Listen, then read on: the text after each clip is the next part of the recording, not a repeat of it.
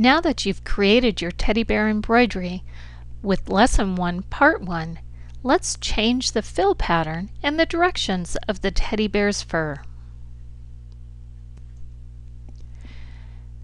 When you begin to change direction and select different parts of your teddy bear, make sure that the rectangular selection tool is highlighted on the left menu. It's right there at the top. Then move your mouse over the different parts of the teddy bear. See, as you move your mouse, different parts of the bear are actually highlighted. We want to highlight that center kind of grayish white part of the teddy bear, the main part. Left click and a little pink outline comes around the teddy bear area. That's just what we want. Look over to the right hand side and see the Object Properties area. In this Object Properties, it shows that this is a step fill pattern, that part of your teddy bear.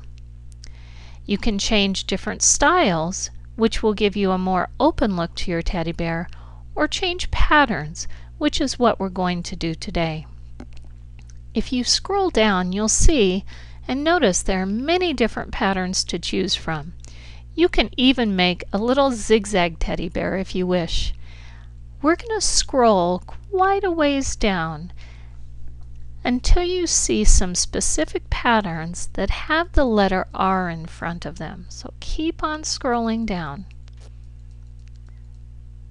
until you see those letter R's. And you can see there's R1, R2, R3, and what I'd like you to choose, and you'll see right there, is R5, this one right here.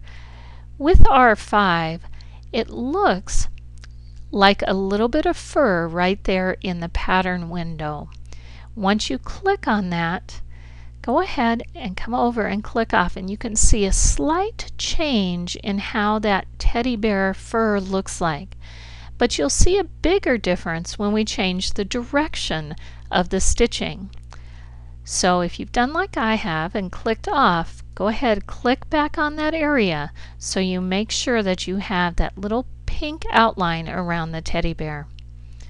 We're then going to move over to the left hand side again, and you'll see a little icon that looks like a diamond that's half colored in and half not colored in, and it's called Directions. Please click on that Directions icon. When you move your mouse over your work area, that same area that has that pink outline, you're going to see there's a little red dot that's following my arrow, my cursor around. I'm going to move that to the teddy bear's left shoulder and left click.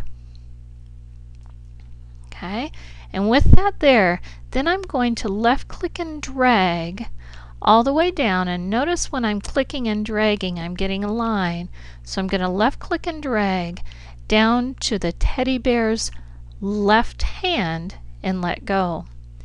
When I did that, you see how our teddy bear's direction of stitches have changed. Just left click outside of your work area. See how that teddy bear now looks like he has a little bit of fur right there. It's really, really easy and fun to go ahead and do that, so you can get lots of great different patterns in the teddy bear. Let's go up to the teddy bear's hat.